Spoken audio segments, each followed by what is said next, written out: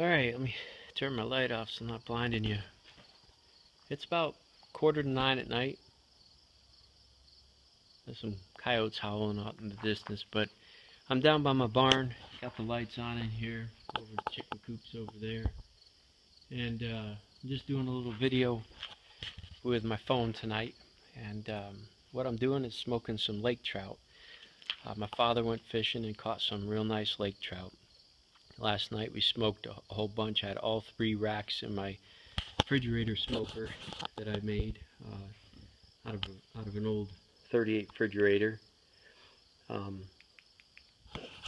We had all 3 racks filled up. We smoked until about 10 o'clock at night. A lot of fish.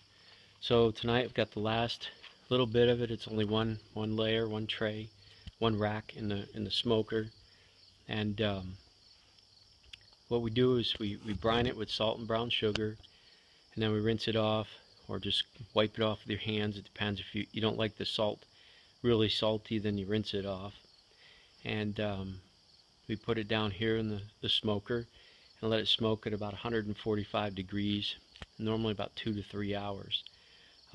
Last night we had some trouble with the smoker, just still figuring it out. I've never smoked that much fish or meat or anything in there like we had last night. So a little trouble getting the smoke rolling, but we got it going good tonight.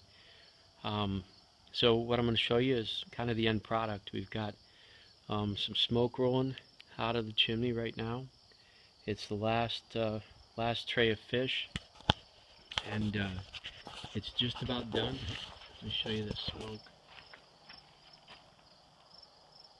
coming out the chimney real good.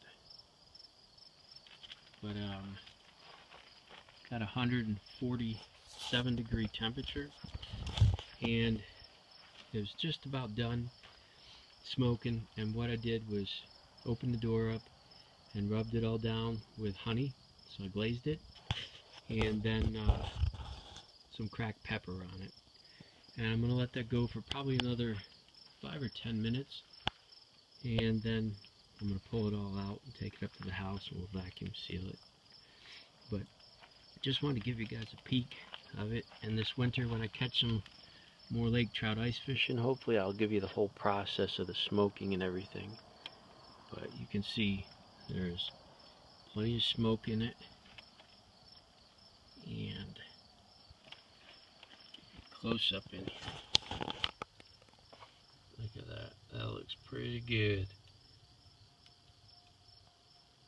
That's the last tray right there. Last night we had 3 trays in here, and they were all packed so tight.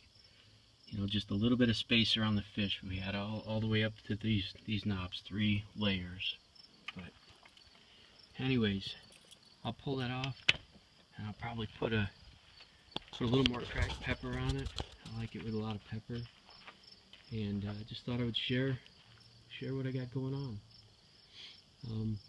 Like I said, I'll do a video of the whole brining process and something later on when I catch some fish. And we were kind of strapped for time between work and trying to make everything happen with schedules and get all this fish smoked.